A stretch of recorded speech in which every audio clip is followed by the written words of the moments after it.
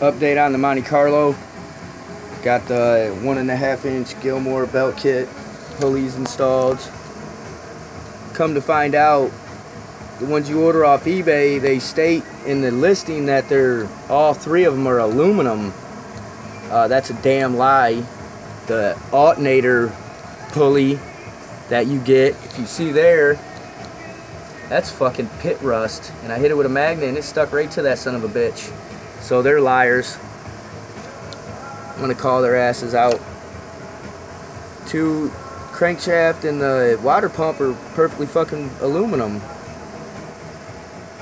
So just put on the chrome plate, had to modify the bolt holes, didn't line up 100%. One on the intake and the water pump.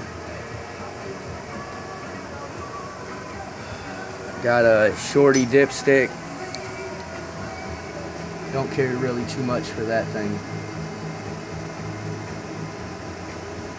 Gonna probably make a bracket and have it tack welded onto it, hook it to the spark plug rail.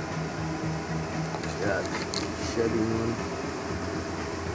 Got to clean the car back up. Got a bunch of condensation all over it. Carter Competition Series.